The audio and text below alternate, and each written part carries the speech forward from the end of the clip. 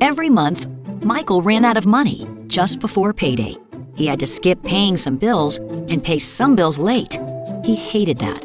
So Michael decided to make a budget to see if it would help him pay his bills when they were due. He wrote on a budget worksheet how much money he made each month. Then Michael looked at what he spent last month. He used those expenses to write what he thought he would spend this month.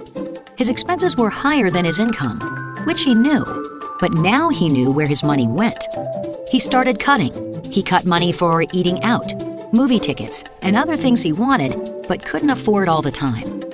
That solved the problem and even gave him $50 extra for the month. He put $10 back in his budget to rent movies, and he saved the rest.